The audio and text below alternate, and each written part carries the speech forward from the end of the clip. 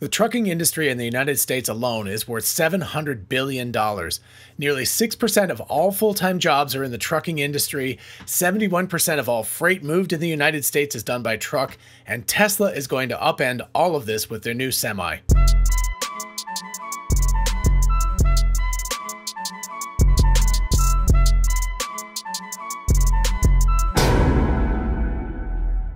Hey y'all, it's Dr. Know-It-All. I have relatives in the trucking industry, so this episode is actually kind of personal.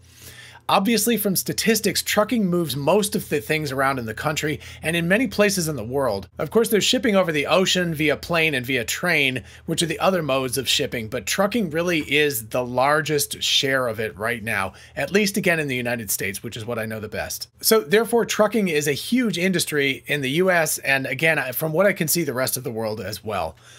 Many people, especially those without college degrees and such, depend on trucking for their livelihood. And of course, trucking is based on diesel fuel and human beings. Those that depend on trucking, obviously the truck drivers. There are company and fleet owners, fuel stations, service stations, vehicle manufacturers, and parts manufacturers, just to name a few. And of course, just to put it in context, there's two main varieties of trucking. There's short-haul trucking, which is less than around 500 or 600 miles or 1,000 kilometers. And there's long-haul cross-country trucking or inter-country trucking, which is over 1,000 kilometers. So a huge economy rests on trucking, but it's inefficient. Human drivers cost a lot of money. Human drivers have to legally take breaks a lot.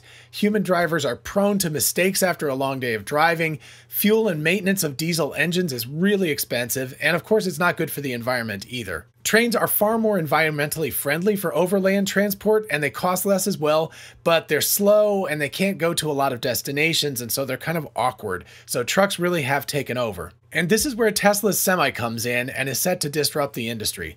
Let's talk about how and why in just a minute.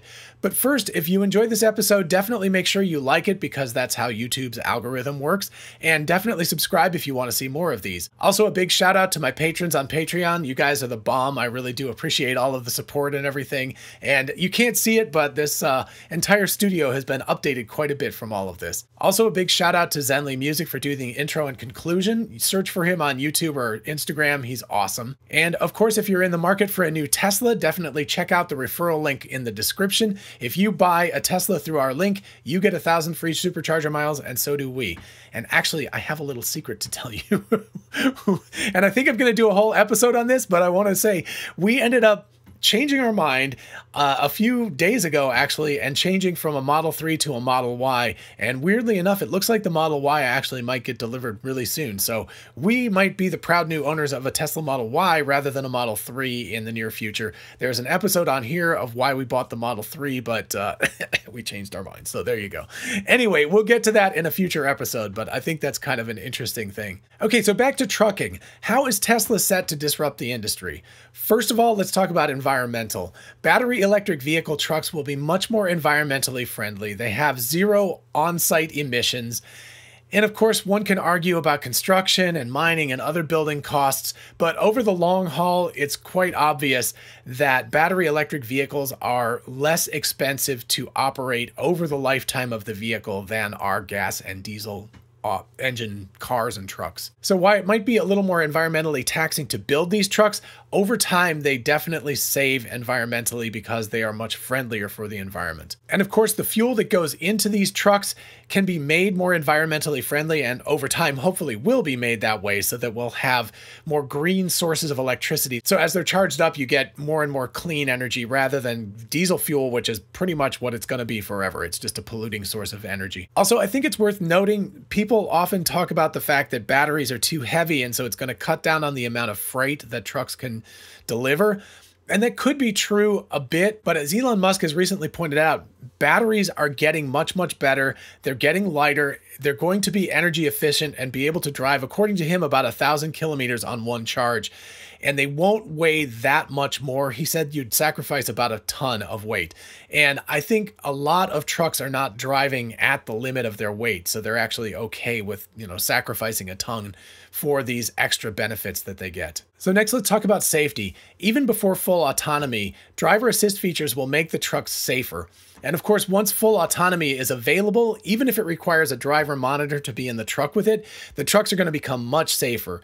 You're not going to have tired people. You're not going to have people who had a rough night last night. You're not going to have distracted drivers, etc., etc. So the trucks will be safer, a lot safer, once there's a full level of autonomy in them, even if they require monitors in them with it. And now let's talk about expense. Of course, this is the big one.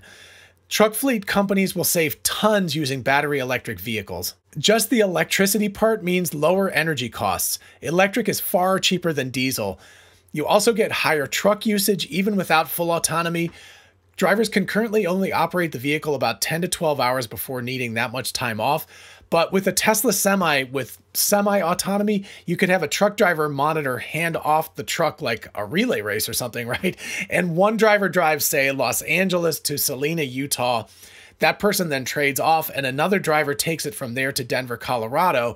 The first driver can then take a break and then take a truck going the other direction back again, monitor it, and pick it up from Salina and go back to Los Angeles again. Thus, these trucks can basically be used whenever they're not charging up. And of course, with electric vehicles, you get a lot lower maintenance cost by far, so the companies will save millions of dollars.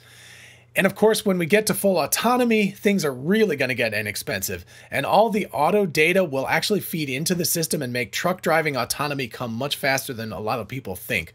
Again, trucks are different than cars, but they're not starting from scratch, so they'll be able to train the trucking data based on the car data that already exists. And of course, Tesla and these companies can focus on long-haul trucking to start with, which is mostly on the highways, and autonomy is really, really close to being there already for that type of driving. Once one company fleet uses autonomy, other laggard companies are going to be outpriced and outcompeted if they don't follow suit like really fast. So it's going to be a very rapid domino effect that the companies are going to quickly follow suit as fast as they can. And of course, either consumers are going to save, which I hope is the case, or companies are going to rake in bigger profits, or more likely a bit of both of those things. What do I think about all this disruption?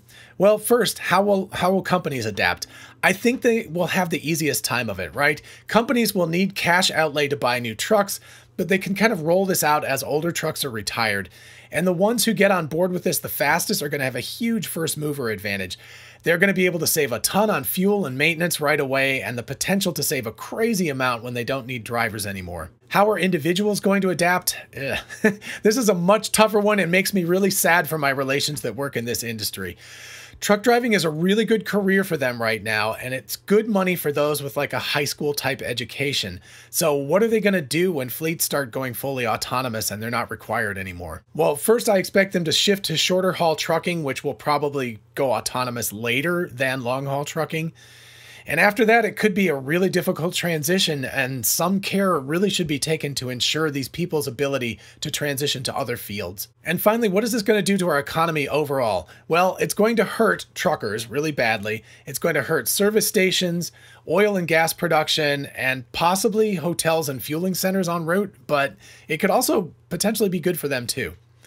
It will help trucking fleets, right? The companies that own the trucks, they're going to make massive profits.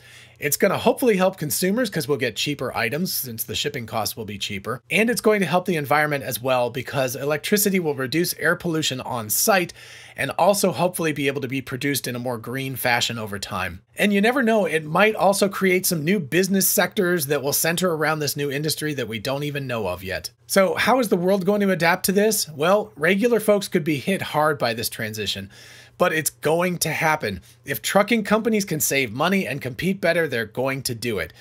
So consumers at large and the environment will definitely be the winners, along with these companies, of course. But individual workers stand to be the big losers, which means those in government positions right now should really be looking at how to help the trucking industry workers get through this transition.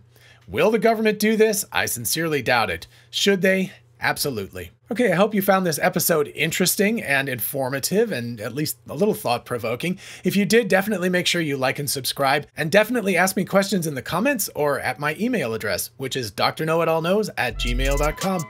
Till next time, bye-bye.